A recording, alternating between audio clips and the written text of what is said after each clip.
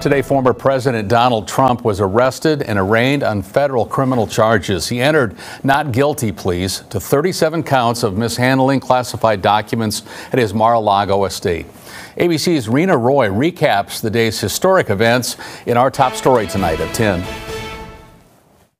Just hours after he was arrested and fingerprinted electronically, former President Donald Trump back in front of a crowd of supporters, maintaining his innocence. Today we witness the most evil and heinous abuse of power in the history of our country.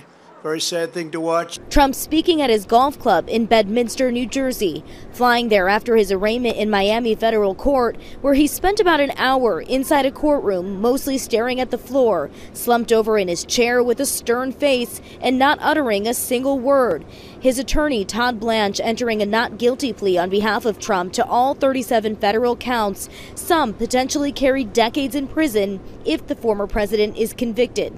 Special counsel Jack Smith, who led the investigation, sitting just one row behind Trump, has accused Trump of illegally keeping sensitive classified documents at his Mar-a-Lago resort, in a storage area, a ballroom, and even a bathroom. They allegedly included secrets about United States nuclear programs, potential vulnerabilities of the United States and its allies to military attack, and plans for possible retaliation in response to a foreign attack.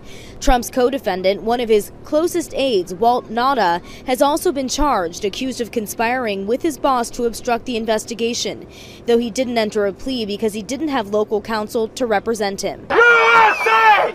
Outside the courthouse, protesters from both sides gathering throughout the day.